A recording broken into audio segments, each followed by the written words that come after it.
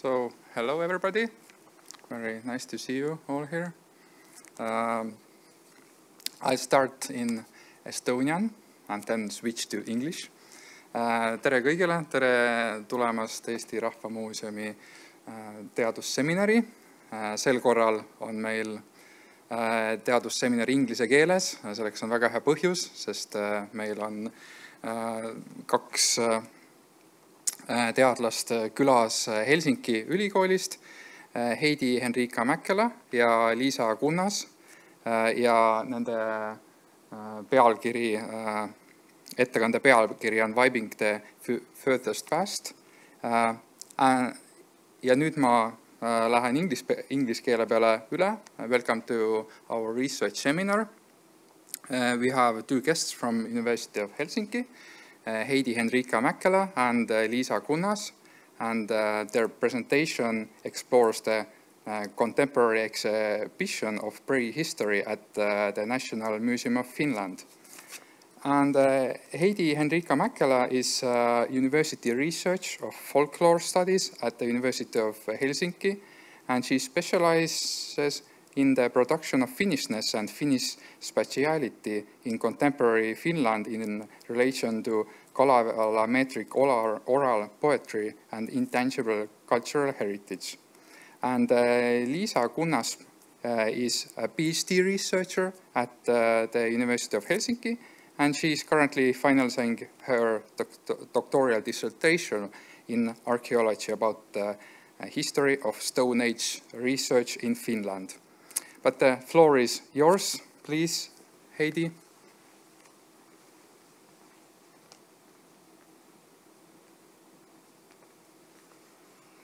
Yes, thank you very much for the invitation to speak here in this research seminar. As Tenno already mentioned, I am Heidi Henriikka Mäkelä. I'm a folklorist and a university researcher at the University of Helsinki, and lately I have studied the contemporary discussions on Kalevalametric poetry in Finland from various perspectives. Liisa, would you like to say something about yourself? Yes, I'm joining you here via Teams from Helsinki, and I'm Liisa Kunnas. I'm archaeologist, and I'm hoping to get my PhD dissertation ready at the end of this year, maybe, or in the next spring at the latest. This presentation today is based on our cooperation. We have done fieldwork at the National Museum of Finland, and we have been especially interested in how folklore and Finnic mythology is utilized in the exhibition of prehistory at the National Museum of Finland. And we are also interested in multisensory tools and these kinds of perspective related to this theme. Our presentation today is structured in a following way. First, we will provide you an introduction, a short introduction to this theme. We will say something about the National Museum of Finland and the exhibition of prehistory. And then we will discuss the background of this presentation. We will discuss the archaeology, fields of archaeology and folklore studies, and how they intertwine in many ways. And then I will talk about the so-called ideal of Kalevalaicity, that is a fundamental way to understand the Finnish past in contemporary Finland. And then we will shortly analyze the contemporary exhibition of prehistory and the mythical knowledge used in that exhibition.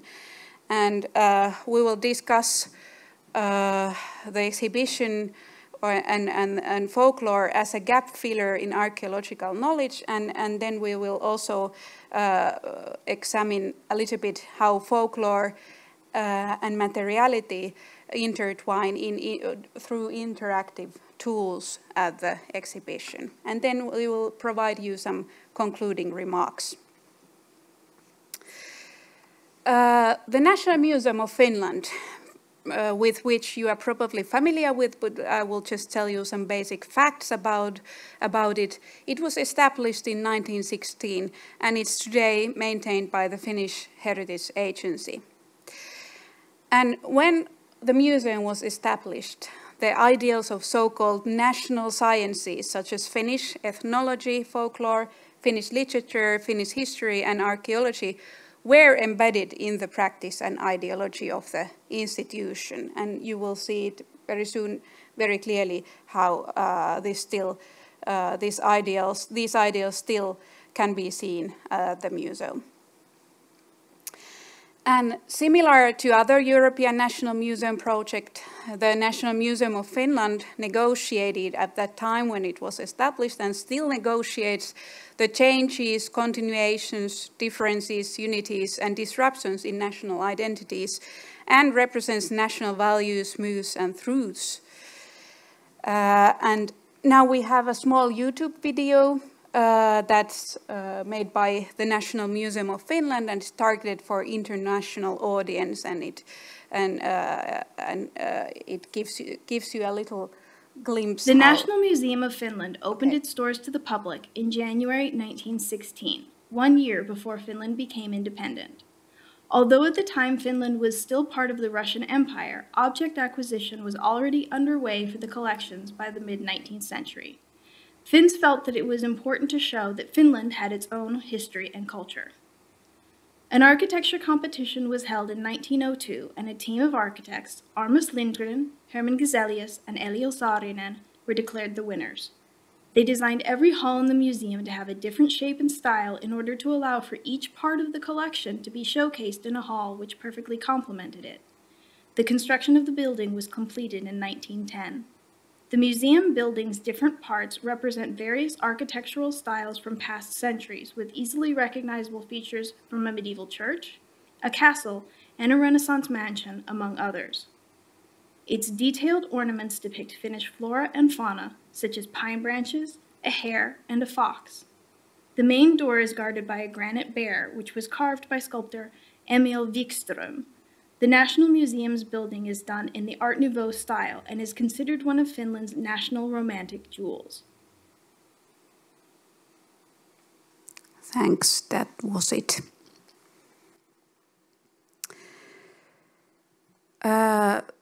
The exhibition of prehistory was reopened for the public in 2017. Liisa will tell you later about the processes that led to the opening of this new exhibition. The exhibition represents a prehistory of Finland from the settlement of the current Finnish area from the first postglacial settlement until the end of the Iron Age. And this is how Kansallismuseo, the National Museum of Finland itself, describes the exhibition. I quote, "The exhibition showcases the most fascinating finds and exciting mysteries from Finland's prehistory. The Wendel era, Levänluhta water burial site, swords, animal motive items, silver treasures and other artifacts tell our story from the end of the Ice Age to the end of the Iron Age. Experience the exhibition with multiple senses. Touch a genuine reindeer axe, bring a cave painting to life and see a mammoth move. The digital exhibits bring history to the present day. The activity and experience-based presentation invites you to immerse yourself in the alternate worlds of the prehistoric era. The exhibition presents no single truth about the past, instead of offering alternative interpretations based on the latest archaeological research. The unanswered questions burrow into your mind, arousing a thirst for knowledge." Quote ends. In the translations, there are some mistakes. I want to remind you there is no reindeer axe, but a stone axe, and also there are no cave paintings in Finland, but should be rock painting. But anyway, this introductory text describes very well the nature of the exhibition, as it focuses on the experience and the sensory experience of the visitor, and it also emphasizes this kind of very kind of idea that there is no single truth about the past, but it's a construction and it's built in multiple ways. Now it's Liisa's turn. Thanks. There were already a lot of these things that I put on this slide, touched upon what Heidi said before and also in the video. And well, just this history of the building and everything related to it would itself be like a one presentation, but I'll just go through some major points from the history of the National Museum. So in the 19th century already there were these unofficial initiatives about the National Museum at the university, because they had collections of archaeological finds and ethnographic items and art, but they didn't have like rooms for all of that. So there was talk that we should get a national museum of our own in Finland. And the idea of the National Museum being also something for all Finno-Ugric peoples and a place to display the history and cultures of Finno-Ugric peoples, not just Finns, was very much emphasized during the late 19th century in these talks about founding this museum. Maybe today it's sort of not that prominent in the museum anymore, but it was very important in the beginning of the museum, National Museum idea. So there were these collections that are today formed, the collections of the National Museum, came from different places where items like archaeological finds and ethnographic items, and then some like pieces of art and also foreign and exotic artifacts had been collected to the university. And then later in the late 19th century, there was the archaeological committee, or muinaistieteellinen toimikunta, the predecessor of the Finnish Heritage Agency. And then these collections were put together as a state historical museum. And then into that there were still added these collections of the Antiquarian Society and some other like smaller collections. But how the university ended up as collecting all the archaeological finds, it was caused by a change in legislature of cultural heritage, or what to do with archaeological finds when Finland was ceded from Swedish realm and came part of the Russian Empire, because before that the Swedish legislation for archaeological finds dictated that everything had to be sent to Stockholm. But then when Finland was sort of like cut off from the Swedish administrative, Finns just decided to start collecting them by their own and put the university as the like administrator to handle those collections. So there were a lot of these like small collections going around, and they were kept in different buildings, and there was not like displays or exhibitions for like everyone, but because there were not room for that kind of thing at the university. And well, we already went through these architects and how the building was designed in National Romanticist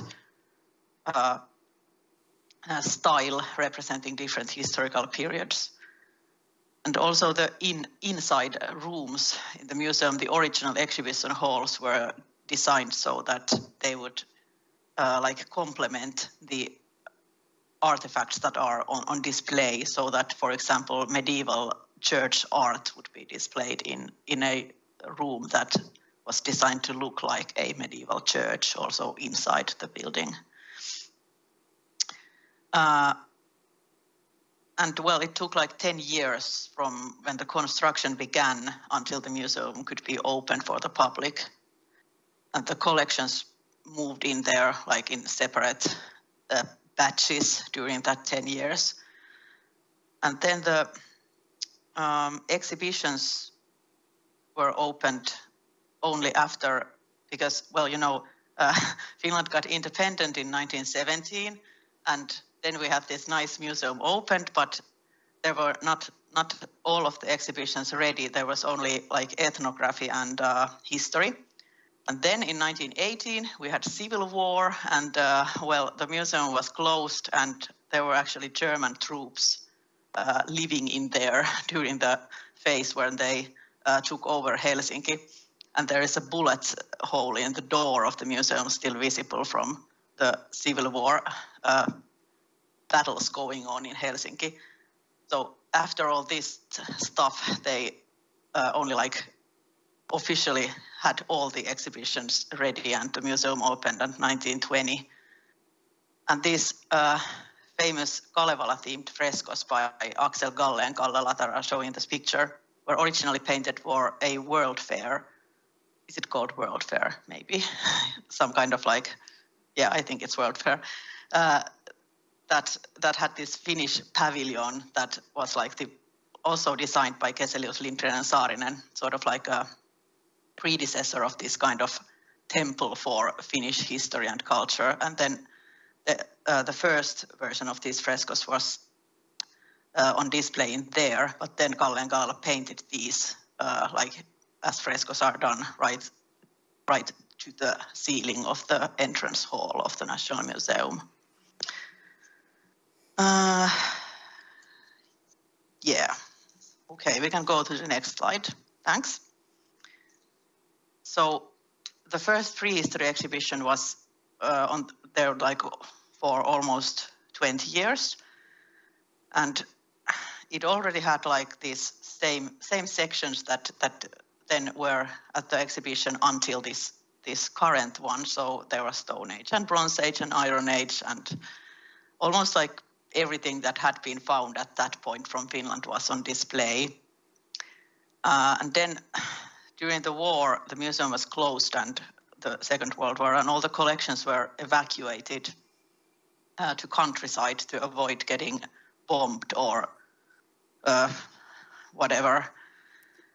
And then after the war, a second prehistory display was put, exhibition was put on display, and that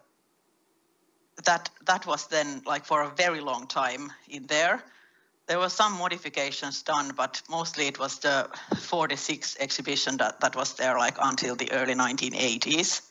And I'm not sure what was going on in there. I tried to do some research on this, but it seems that people couldn't agree on what to put there, because there were like several committees set up by Finnish Heritage Agency during the 70s and early 80s, but they just couldn't like agree on what kind of exhibition they wanted. So when the museum was closed for renovation, and after that there was only a temporary exhibition like for 10 years. And then the new one opened in 1995. And after that, the latest one, the current one we are talking about in this presentation, was opened in 2017. And well, this picture is from the current exhibition and sort of relates to our themes about vibing into the furthest past, so that you can touch this Stone Age axe, a corded ware axe. And the Finnish language text says that one of our ancestors made this axe thousands of years ago, but the Swedish and English ones only said that someone made this. So this is an interesting, like reaching to the Stone Age with this kind of like ancestral claim, or like language that evokes a feeling of touching something that is ours. And the most interesting thing is that this is a corded ware axe, and that is traditionally connected to, you know, the Indo-European people, mass migrations and stuff like that. So traditionally that is not even connected to Finno-Ugric past, but this is like a foreign object. Okay, you can change the slide again. So I looked into the discussion that there was in 1995 when the previous prehistory exhibition was opened, and I found out that in Muinaistutkija, a journal for Finnish archaeologists, had a lot of discussion about the 95 exhibition when it was opened, and most of the people were not happy with it at the time. So it was. I put some like excerpts in here. I can just translate some things from here, but like what people hoped for and didn't get with the previous exhibition was that it shouldn't be boring with just artifacts and chronology, but it should tell us about what these archaeological finds tell about the life of the people, and there should be like all kinds of multimedia, or what words did they use in the 1990s about these things, but that there should be some like experiences, not just boring texts and artifacts.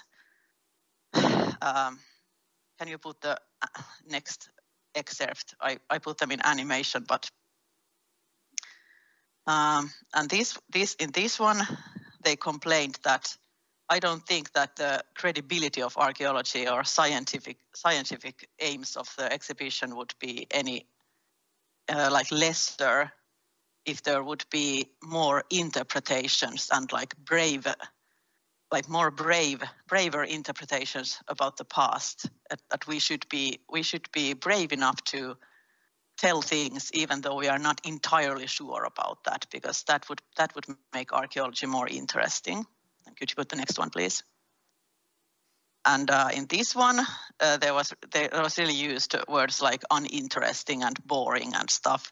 That if you have like a nice animal-shaped Stone Age axe, you should tell about how this artifact tells about people's creativity and how it connects us to the time thousands of years ago. And the next one, please. So what is more important, knowledge or experience? And we should have both of those. I don't remember if there was any more of these, but try to click if there was. Okay, this was the last one. In one of these excerpts, there was also some complaints about the monumentality of the building of the National Museum itself, that it doesn't really adjust into modern museum exhibitions, because the venue is so like constraining that you can't really. There is only like that much that you can do with that kind of venue. So there were some like hopes for a future exhibition that would only showcase like some of these very important national objects, and then that there would be only like one object per room, and then it would look more modern. And now you can put the next slide, I think. So I noticed that this new exhibition, the 2017 exhibition that we are analyzing in this presentation, was sort of like an exaggerated answer to all of those problems that people had with the earlier one. That it should be a memorable experience, not something boring. There should be sensory experiences and reconstructions and visualizations of the past to help us connect with it. And we should get rid of the chronological display and somehow set the exhibition free from the monumental architecture, restricting it. And then I think that people when designing this new exhibition, people thought that, okay, what kind of methods could be used to achieve all this? Maybe with folklore. Can you show the next slide, please? So there is like a long connection between archaeology and folklore as methods of knowing about the past. In the antiquity, the Greek scholars made the like different between archaeologia or antiquitates and historia, so that archaeology or archaeologia included oral tradition as well as material remains of the past, and then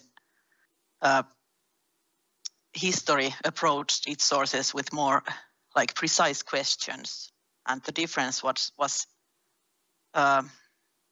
considered to exist not like regarding the source material that much, but the methodology. So there is much more room for interpretations in archaeologia than historia. And then, of course, later in antiquarian tradition, scholars were investigating regional pasts and then later in national pasts. And the oral tradition and folklore was collected together with archaeological items. And then later, we have this direct historical method that was it was developed in American archaeology in the United States, where like the border between historical time and prehistory is much closer to modern time, and it was aimed at researching indigenous populations, because it was thought that their culture hasn't changed at all from like the earliest Stone Age until the time of when the Europeans arrived. So it's sort of a bit of like colonialistic vibe going on in there. But in this kind of direct historical method, you go from what you know to what you don't know, and then see how long you can like stretch the analogy from the known.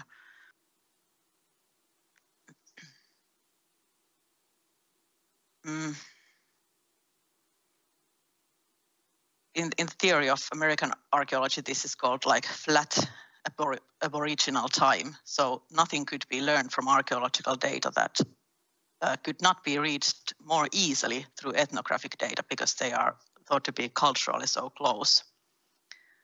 So, of course, there are lots of dangers in this kind of analogy, because cultural change can happen between the known and the unknown. So if you know something was real in folklore in the 19th century, maybe it wasn't the same thing during the Stone Age. And can you put the next? I think there was another slide as well. Yeah, I just looked for some more theory about these folklore sources. But it's clear that folklore has been used as to back up interpretations about prehistory in Finnish archaeology or proto-archaeology ever since the 18th century.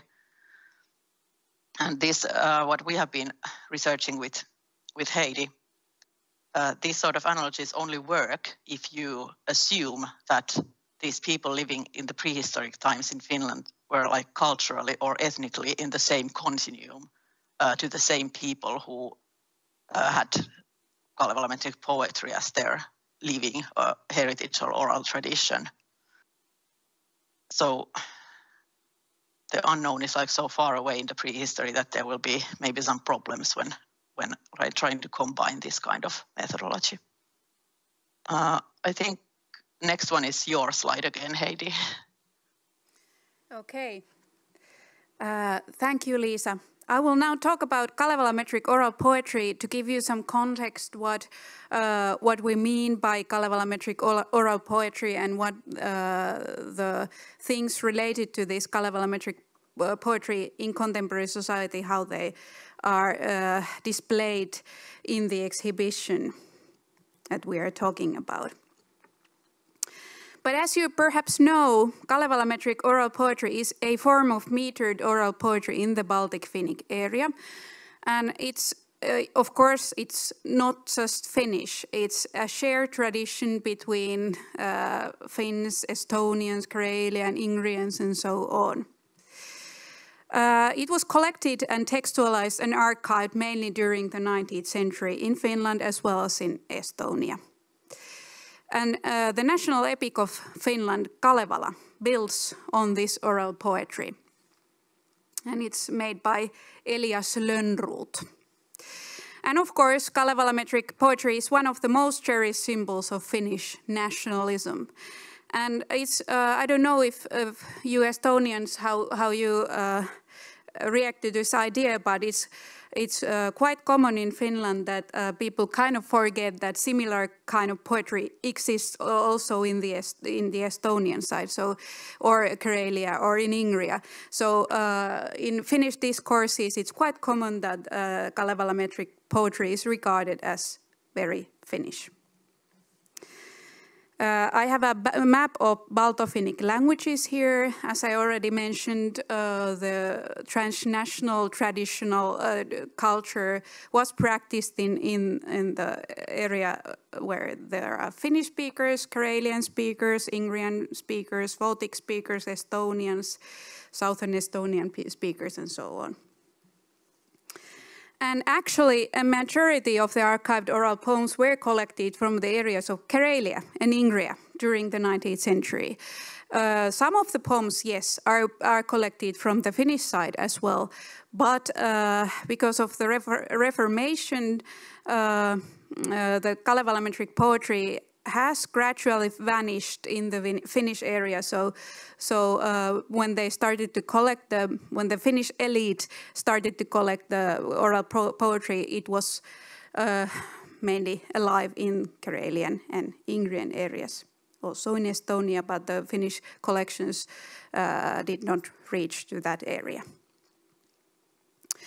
There are lots of runosong or Kalevala metric oral poetry materials in Finland. There are hundreds of recordings, and the oldest of them are from the beginning of the 20th century, so they are very, very old if you compare it to the global perspective. There are also thousands of manuscripts, and almost all of these manuscripts are published. They are published in the 35-volume series Suomen kansan vanhat runot, The Ancient Poems of Finnish People, which is a critical edition of nearly 87,000 texts. And it's today published online on the webpage of Finnish Literature Society. And this series, Suomen kansan vanhat runot, was a huge project. The first book was published in the beginning of the 20th century, and the last one was published in 1990s. However, as I and my colleagues argue, today in Finland there is this kind of ideal of so-called kalevalaicity, which is a fundamental way to understand the Finnish past. And what we mean by this is that people very often refer to the national epic Kalevala, or Baltic Finnic oral poetry, mythology, and other folkloric themes, narratives, imageries, or elements very vaguely. They not necessarily refer to the verses of the Kalevala, but they kind of refer to this image, the symbols of Kalevala, what that are related to things, that images that people understand as Finnish or very ancient. In this ideal of kalevalaicity, there is this undertone of mystification. So quite often these references are mystified in a way that something that these Kalevala-like images are very old, very ancient, very mystic at the same time. And these are also heritagized, by which I mean that when people talk about these Kalevala-like elements, they refer to the past, but they at the same time create understandings of Finnishness in the present, and they make those assertions because of the future. However, as a folklorist, I need to stress that there are also many controversial things when people use the Kalevala-like poetry and mythology as an evidence of the Finnish past. And why is that? One of the reasons is that there are so many temporal layers embedded in the poetry, and those layers are multiple and imprecise. When we think about the archived collections in Finland, and we have the archived traditional poem in front of us, we can of course think about the perspective of settlement history and language history that is somewhat factual knowledge about the history of the Finnish area. But if we think about, if we have the poem and we think about the relationship between that poem, its verses, its poetic themes, its melodies with which it's sung, and mythic images it contains, and those and the relation of those to those historical periods, then we cannot say anything factual.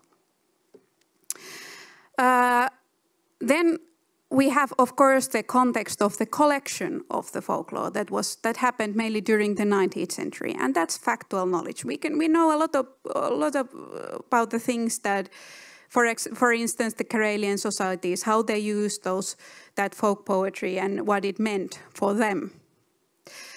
Then, if we think about the Kalevala-like poetry, we also one of the temporal layers in the poetry is the ideal of so-called ancientness, muinaisuus in Finnish, which is a national romantic construction of the furthest past of Finnishness. And this is not, of course, anything factual, or it's factual when the discourses are factual, but the actual temporal layers in this ideal are not that much.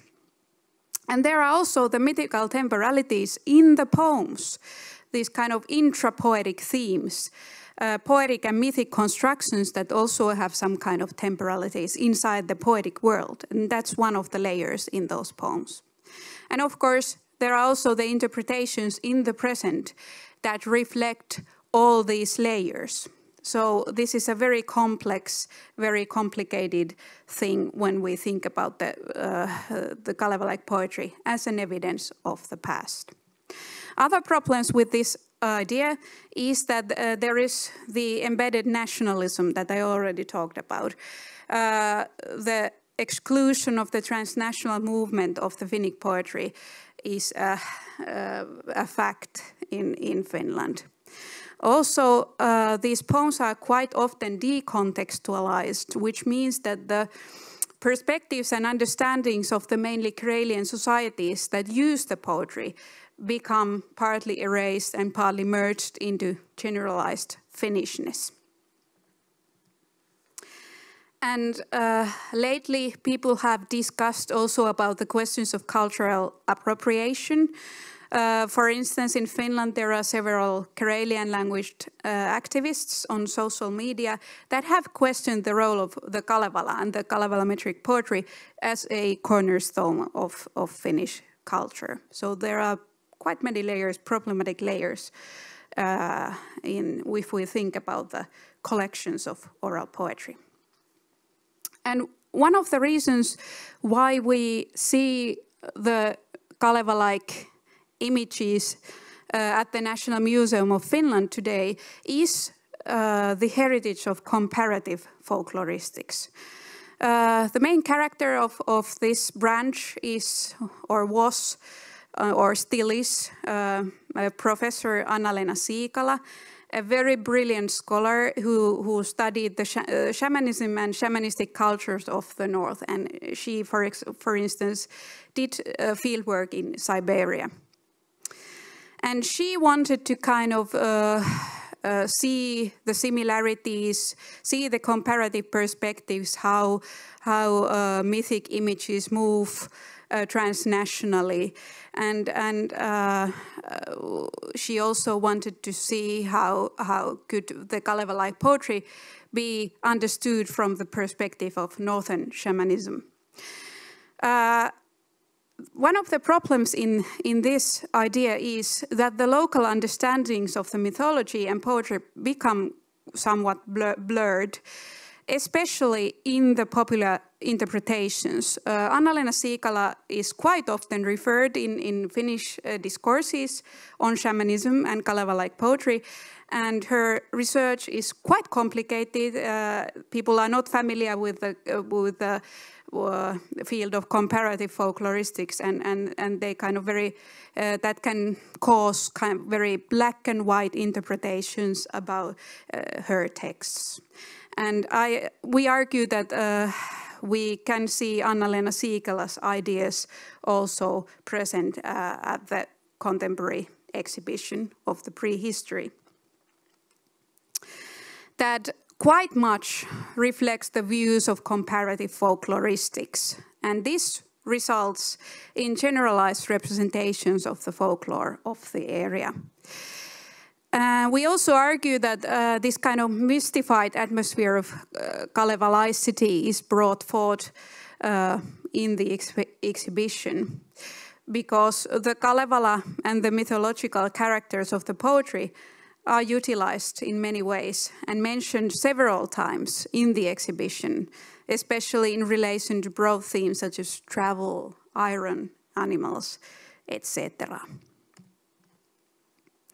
Liisa. Yes, so it seems that folklore, like kansanperinne, folk tradition, as a very broad term, is used in this exhibition and also otherwise used maybe often in archaeological literature and maybe especially in museums and these kind of things that are aimed at the public. But the folk tradition gives credibility to archaeological interpretations that would somehow maybe lack it otherwise. So if you say something about the beliefs or customs or the society of a prehistoric group of people, for example, the ancient Finns or the Stone Age population of Finland, then you don't have enough proof or have enough like not too interpretive things to just from the archaeological record. And then you can say that, well, this similar thing also happens in folklore, and then it seems somehow like more credible or more founded in something else than just archaeological interpretation. So, like I said about the direct historical method and anthropological archaeology, there has been, even before that, a long tradition of using ethnographic analogies for explaining, for example, stone technology. That if we see a tool that is constructed and used similarly amongst contemporary indigenous peoples, then we can say that, okay, because it looks like this stone axe from the Stone Age, we can make an analogy that it was used the same way. And in this Finnish context with the Kalevalaicity and the ancient Finns and the mythical ancient past, it seems that these folklore analogies are sort of used like that kind of ethnographic analogies as a middle range theory to fill in the gaps that are otherwise left if we only try to explain the past through archaeological knowledge.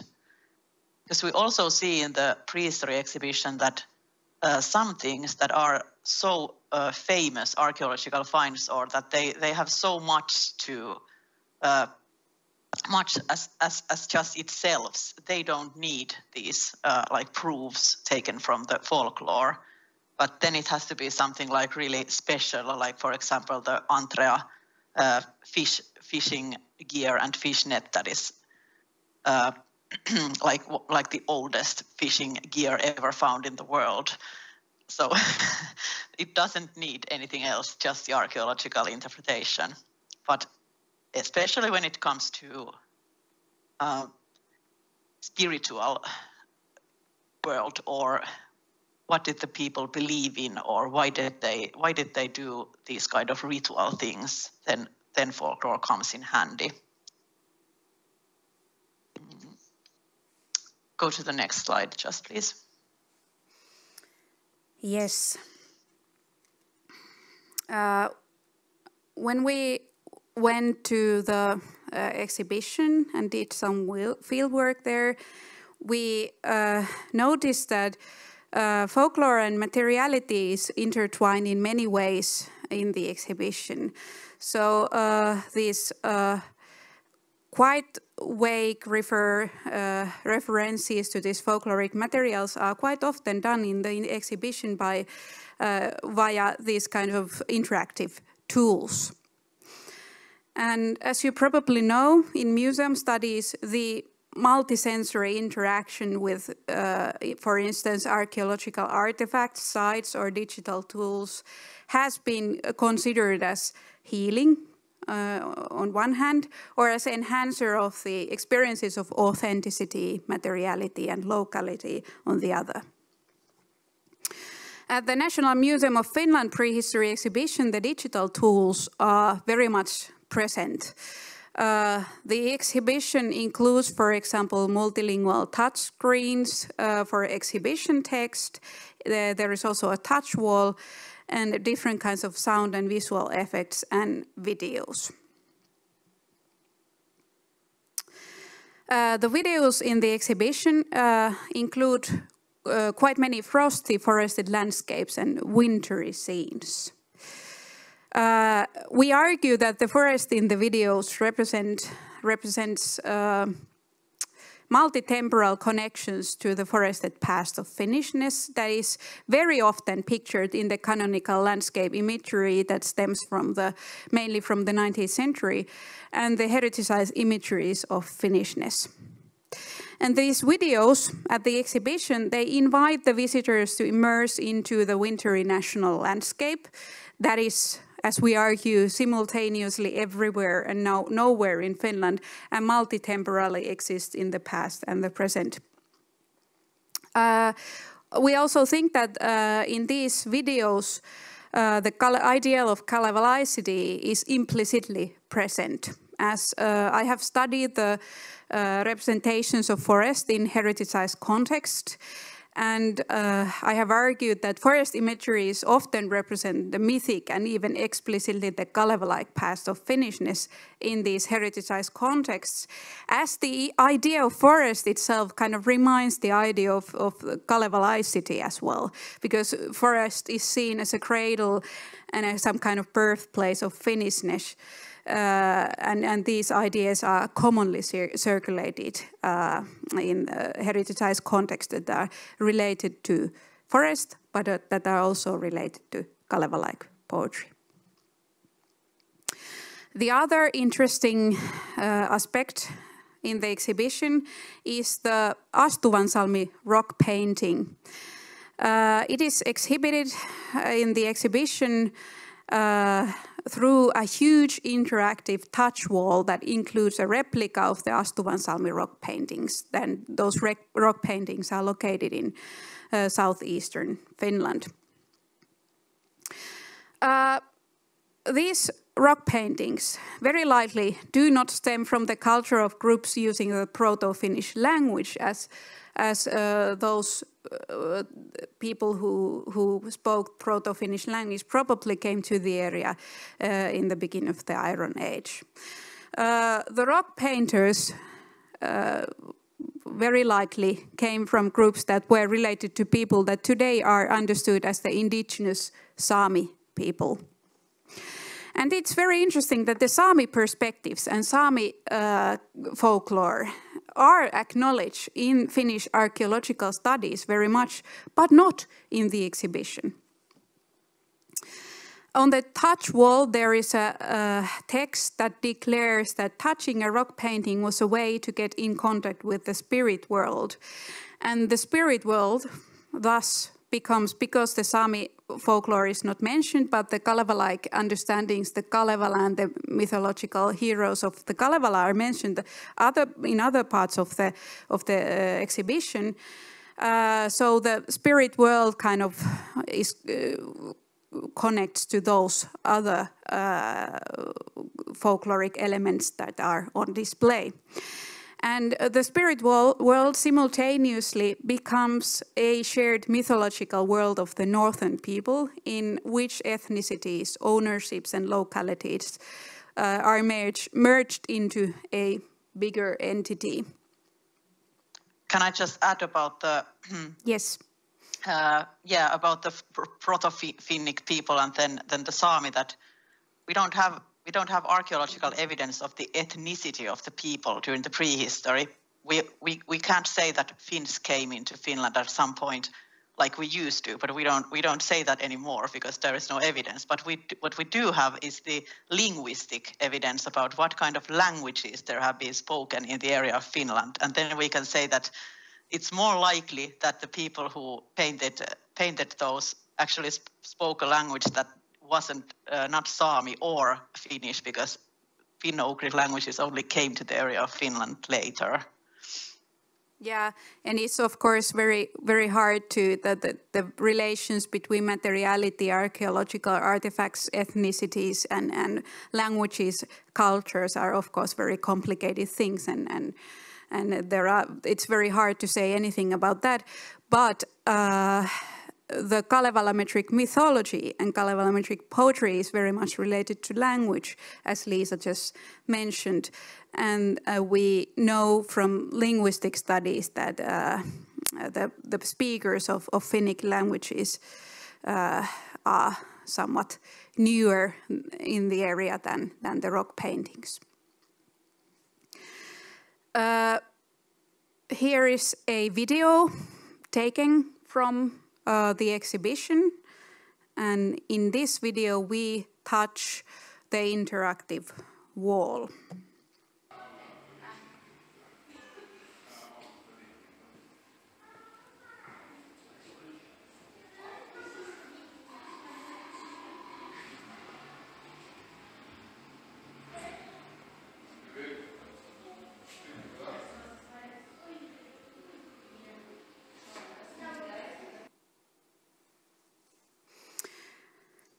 There you go. We have a question for you for the discussion, and we would like to discuss that how or does this digital effect interconnect the visitor or the toucher and the materiality of the rock painting and the immateriality of the shared spirit world? And if it does, how? I think that would be a very interesting thing to discuss in our discussion today. But now, to provide you some concluding remarks, we argue that the incorporation of folkloric elements into this exhibition that displays huge time spans is somewhat problematic, because it results in generalized understandings of folklore and also ignores the problematic temporal layers I introduced you earlier in this presentation in the archived folklore materials. And thus, the folkloric knowledge and materials become elements through which the visitor can vibe to the furthest past. Liisa, would you like to add something? Well, not much, but maybe that it is easy to understand why it would feel tempting to use folkloric elements. Or, for example, about the rock painting, that it's tempting to see that we all share some kind of common childhood of humans in the Stone Age, and touching this kind of mystic painting feels like the same for all of us. But can we interpret it through a folklore that is collected much later and doesn't really relate to that kind of society that painted these rock paintings? But thank you. Thank you very much. If you are interested in the sources or the literature we used in this presentation, please contact us. Thank you very much. Now we have some 30 minutes for the discussion. Tenno, please. Firstly, thank you very much for the presentation. I think you need to speak near the microphone. Yes. Now we have up to 30 minutes for discussion. Those who are here in offline, your questions are welcome, but also people in Teams can participate and ask. Maybe Antti, please. Thank you. Thank you for your presentation. It was really captivating, and I last visited the Finnish National Museum also not too long ago. So the exhibition itself was also very fascinating, and I was really baffled to meet the archaeological objects that I had only met in the literature, but the real things just lied there and where they're physically. So I don't remember much about the digital solutions because the actual real things are the most important. But the first question that came to my mind was when you mentioned about the practice that when Finland was part of the Swedish kingdom up until the 1809, I believe, yeah, then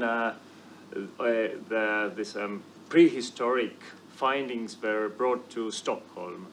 But as I know that nowadays it's a tendency not only in Finland but also in Sweden and Norway to bring objects of Sami heritage that are placed in everywhere outside the Sami region, that they are gathering those back to where they should belong. And my question is that is there some kind of similar tendency in Finland that the things that were brought to Stockholm are brought back to Finland, to Helsinki or elsewhere? Yeah, thank you very much for your question. Liisa, did you hear this question? Yes, I heard it. Well, no, there hasn't been any repatriations from Sweden to Finland, but it's more like it wasn't that kind of colonialistic thing. It was just legislation that already in the Middle Ages there was a law in Sweden that ancient artifacts that are found from the ground belong to the king, and it was just enhanced in the 18th century legislature. So there hasn't been any talk about that. There is actually this one very famous golden Iron Age bracelet or a neck. What do you call it? Like a necklace. Jewelry. Yeah. Necklace, yeah. that was found in Finland in the late 18th century, and it has been in Stockholm ever since. But currently, it is loaned, borrowed to the National Museum of Finland for this prehistory exhibition. But yeah, there hasn't been any repatriations from Sweden. Yeah, and of course there have been repatriations in Finland because some of the Sami collections have been repatriated to the Sami community. Thank you. I also have a question.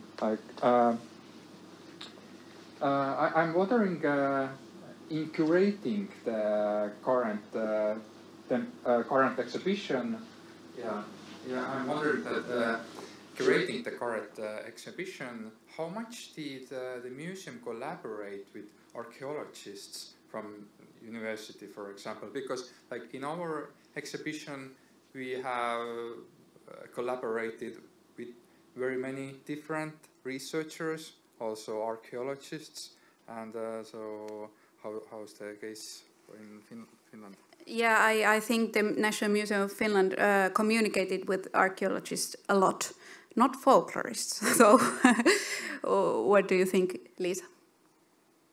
Yeah, the exhibition, like manuscript, was written by two archaeologists, Professor Vesa-Pekka Herva from the University of Oulu and university lecturer Antti Lahelma from the University of Helsinki. And then they also collaborated with the archaeologists working at the Finnish Heritage Agency. But still, the visual display and the like everything, that how does it look at what kind of things are like put forth and so on. It was decided by this like designing agency from outside of the museum too. So yeah, there was archaeological knowledge used, but all of it didn't make it to the final display as it was intended in the manuscript, maybe. Actually, I have a follow-up question. Like, as I see it, as I see our exhibition, I think that our exhibits kind of try to capture also the archaeological context. I think, like quite much. Like Antti, my colleague Antti is also archaeologist, so Antti definitely can,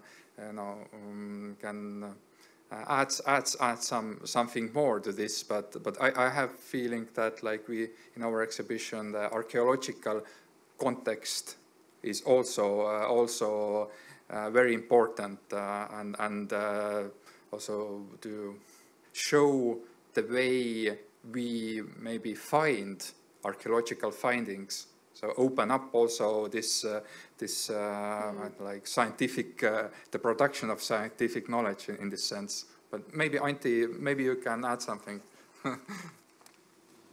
Yes, well, of course, the context of where the object lied and how it was found, they both are very important. And in some cases, when the archaeological objects, like made some time in the prehistory, they have been found and they have been reused in the more recent past, like in the 19th century or maybe or so. So like this is also emphasized in, at least in our museum.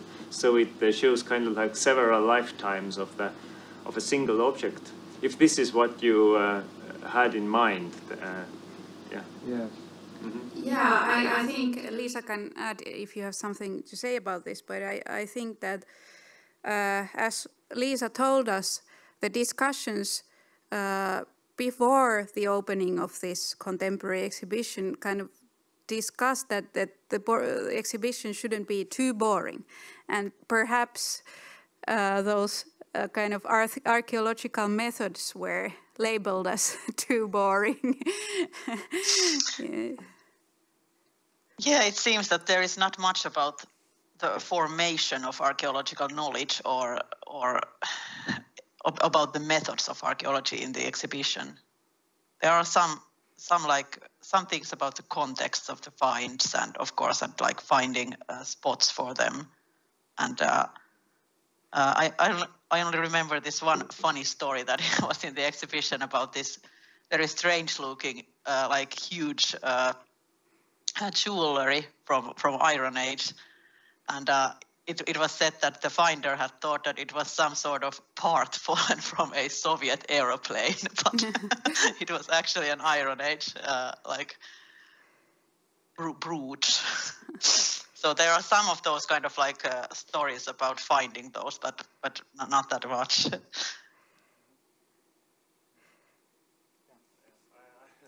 I have one more question. Like, without any doubt, Kalevala narrative, so to say, is a very iconic kind of like source to understand the past for many people in Finland, as it is for Estonians who think of the Finnish past. Then Kalevala comes to our minds. But are there like some other sources, I don't know, some like medieval texts maybe, that or something else that can at least partially compete with this like dominant iconic text? Well, that's a very good question, and I think one of the symbols or things in the past that can compete with the Kalevala-like past is the narrative of the Second World War in Finland. That's the other one. But when we discuss about things like the furthest past, then we of course cannot utilize the narratives of the Second World War. So so that's why when people the idea of Kalevalaicity or the Kalevala-like past, it's so dominant. It become like it was the central thing in building the Finnish nation in the 19th century. So the Finnish nationalism during the 19th century did not at first aim at an independent nation state, but it was kind of this cultural nationalistic movement first that tried to create a history for a nation that didn't have one, that had always been, you know, part of the first part of the Swedish Empire, then part of the Russian Empire. So this was a huge project during the 19th century. So that's why the narrative is still going so strong in the contemporary Finland. Yeah, and even though there are like medieval sources and stuff like that, it doesn't really help into this problem that they had, that they were very patriotic and they wanted something to reach the culture, that what were the Finnish people doing like before the Swedish came to rule us and before we were Christians. So that's like the thing that they were trying to reach by using Kalevala as a source, historical source. Thank you. Which is really interesting because in Estonia we have a lot of folk songs, but for creating this national past, they haven't been exploited that much. In comparison, we have a medieval chronicle from the early 13th century, the Chronicle of Henry, which has been used in a similar way, that like a whole national romantic mythology, so to say, like myth was created even as early as the 19th century. That like before the conquest we were strong and powerful and glorious, and also like similarly it was like overused, or this that it became really difficult to distinguish the facts and the very kind of like biased interpretation. Yeah, that is so interesting, and I think that one of the main reasons for this is that in the Estonian area has been in contact with the European literal culture for so long, and it's kind of a different kind of situation in the area, like the mainland Europe, than in Finland, where it has been a quite remote place for almost.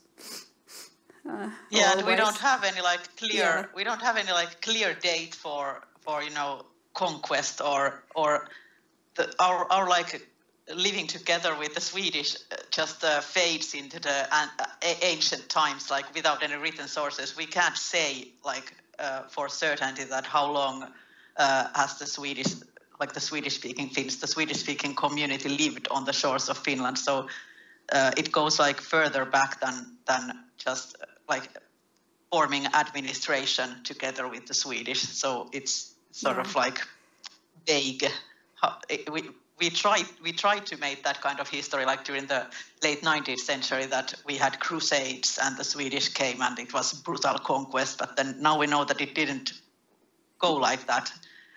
We just like sort of started to be together with the Swedish, and we can't say when it started. Yeah, and actually during the 19th century, the folklorists, there were debates about are the events described in Kalevala metric poems, are they historical or mythical? So are they kind of telling something about real things, real events of the past? So that was a real debate during the 19th century in Finland.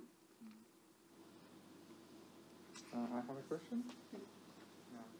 I have a question about visitors today, how they perceive it and how they relate to it, and do you know what they think? We haven't done any research on other visitors just than us, and we are not authentic visitors at all because we are researchers. So it would be very interesting to hear the visitor perspective. But Liisa has been a museum guide at the National Museum of Finland, so you can perhaps add something to this. Yeah, well, not during this exhibition, but I have heard like something that most people have been positive about this prehistory exhibition, that people like it. So most of the complaints I have heard from archaeologists, and because there is always something wrong, with the text or something. But yeah. Overall, I think that the public has welcomed it very well. That they like these touchy, feely things and how it looks like and so on. But we haven't done any research on that, or haven't seen any official feedback that museum has been collecting. Yeah.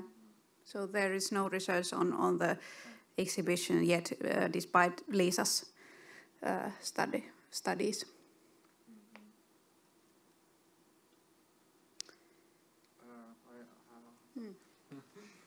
Yeah, I have another question. It's maybe it addressed to Liisa.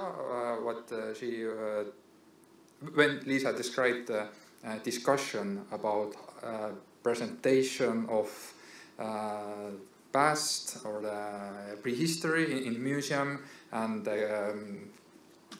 critique towards it, that it shouldn't be boring and so on and so forth.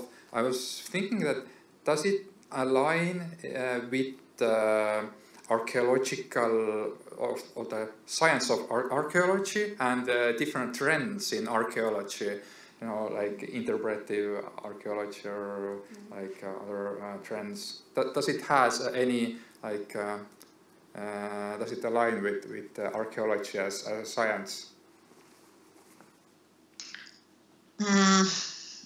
Yeah, maybe the 95 exhibition was thought to be old-fashioned already when it was opened because it took them so long to get it open, so it was already like old-fashioned and boring when it was opened. But yeah, of course, maybe like this kind of post-processual or post-processual archaeology focusing more on past identities and like the spiritual side of people's lives and individuals and the diversity of the past. Maybe it's like in line with the exhibition as it is now. Not that much just artifacts on glass cases in chronological order, but trying to reach something about the experience of people in the past, how they lived. And it's very interesting that at the same time in Finnish folkloristics, the perspective of comparative folkloristic was, of course, it was very prominent in many ways in the 1990s, but after that, it kind of gradually have vanished somehow. More people have studied more contextual things, like people have studied the Karelian societies during the 19th century that used the oral poetry, and they have not kind of tried to create these kind of huge time spans or huge kind of ideas about how folklore have moved through the Balto-Finnic area or something like that. So it's very interesting that there are kind of very different kinds of things going on in different disciplines. Yeah, well, now with the ancient DNA stuff, we are back into big questions of migrations and big cultural changes in archaeology. And as again, well, that's one thing, and I think also in folklore studies, the current trend of post-humanism is going to influence the field in a way that that you know localities are perhaps not in the center, or these kind of critical ideas about identities or nationalism or these kinds of things are not in the center perhaps, but these kind of more post-humanistic kind of ideas about folklore, what different kinds of agencies, post-human agencies there are, these kinds of things.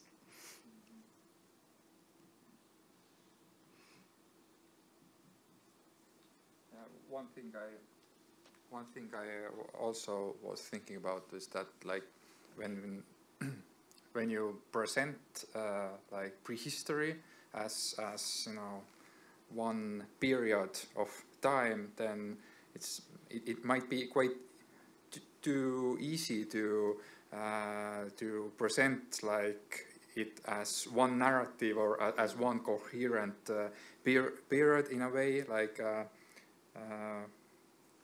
some archaeologists are arguing that, for example, in Estonian case, when we think about Estonian folk religion, that is like we have some prehistoric folk religion, like, and it's like very similar, like in different areas in Estonia, but actually, and it spans over a very long period of time, but actually it's not. It's like we have had like. We can say that we have had many different religions in Estonia, even in prehistoric period. So maybe it's the kind of the same problem with prehistory, that it's changing, but yeah. Yeah, I think that's always a problem with these kinds of displays, that you need to create a construct of something. So like, and in truth, I think that different kinds of, for instance, different kind of religions or different kind of materialities, different kind of ethnicities and languages can coexist. So that's one problem, and also different kind of temporalities can coexist, as we tried to tell in our presentation, that there is the kind of exact time spans of archaeology that the scientific methods can provide. And then there are also these other kinds of temporalities, such as the Kalevala metric poetry that I introduced. And there are also, in relation to those archaeological artifacts, there are different kinds of temporalities, as you mentioned here, that there can be kind of afterlives of those archaeological artifacts and everything. So these are quite complicated things, and it's very hard to display. What do you think, Liisa?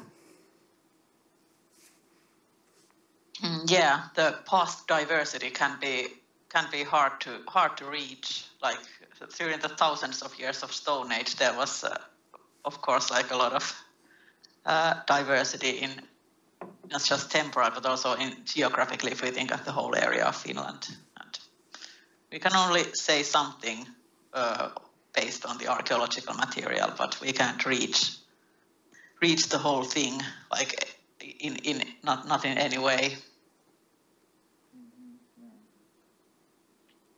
Yeah, thank you.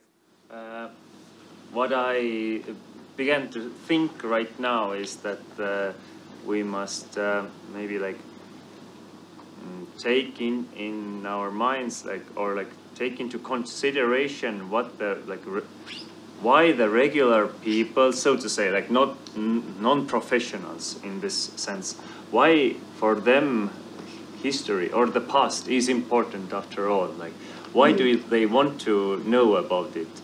Do they want to know like what exactly happened? Is it important for them because it gives them kind of like sense of belonging?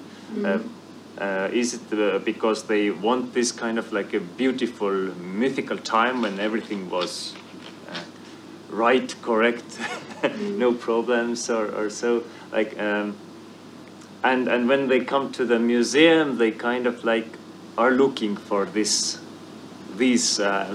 answers to these questions, and then they have some kind of like expectations that they want to get the answer as short as possible, maybe even in one sentence or so. And simply to say that things indeed are complicated does not isn't enough for them. And then the curators of the museums and the researchers have a hard time to meet the needs of the audience. Yeah, yeah, that's a very good notion, and I think Laura Jane Smith in the field of heritage studies kind of replies to this very well, that she has studied different kinds of museums in many parts of the world, and she says that whatever the curators kind of try to do or try to educate people, however, come to museum and they have the different kinds of ideas about the past in their minds, and they come to the museum and they still are like, oh, this reinforced the things I already thought about the past, whatever the curators wanted to say. Yeah. So it's, yeah, and I understand very well that it's a kind of even a stupid way to say that the past was complicated, you know, that people are very unhappy with that kind of ideas always. And the past is used for constructing identities, and that's why we need these stone axes with the caption that one of our ancestors made this thousands of years ago, because it helps people to connect to the past. Yeah, exactly. Yeah, I agree. Yes, and maybe we also need narratives, core narratives for constructing the past. Yeah. Okay, so I thank you very much for coming for this very fascinating presentation and also for this very inspiring discussion. So.